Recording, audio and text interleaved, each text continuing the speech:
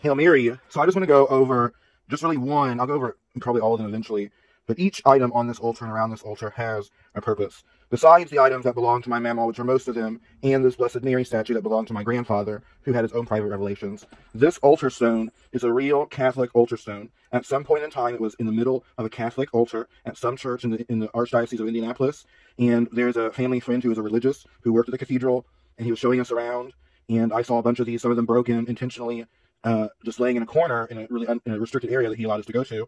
And he was gracious enough to let me have one because he knew I would use it with prayer and devotion. So this, it's a little dirty from incense ash, but that in there holds a first-class relic of some saint that I will probably never know who it was. But it was a saint of whatever the church was named after.